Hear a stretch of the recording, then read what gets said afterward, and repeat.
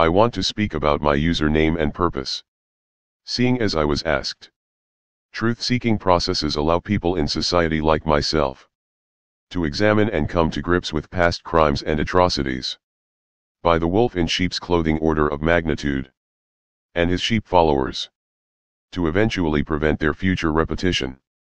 Such things take time stages as such. I would say this is a 7-stage process. Truth-seeking often occurs in societies emerging from a period of prolonged conflict or authoritarian rule which we have all endured recently. The manner in which things were dealt with recently by magnitude is indefensible, especially when he continues on the road he is on. Through a truth-seeking process, I am able to investigate past abuses by magnitude and seek redress for his victims and their families.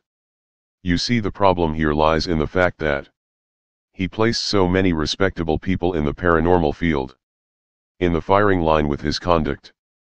How you react to things in life does not just reflect on one. It can be many.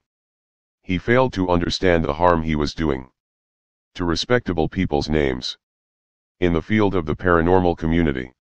Such investigations that I am doing go beyond simply identifying guilty parties or individuals, like those in Magnitude's group. I plan to investigate root causes, patterns of suffering, and social impact on the paranormal field, as well as events in individual cases.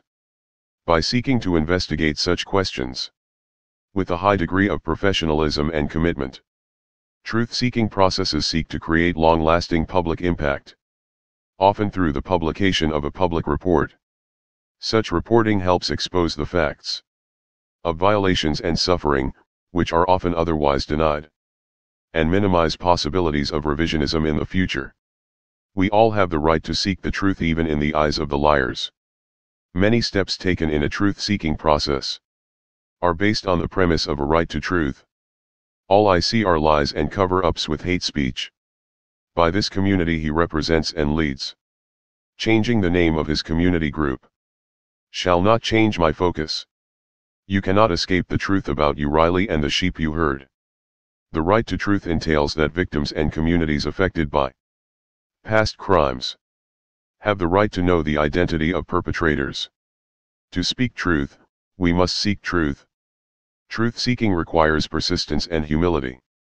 When we seek truth in any form, we are seeking to understand some small aspect of the reality of the negative aspects that have flowed from the name order of Magnitude and his sheep.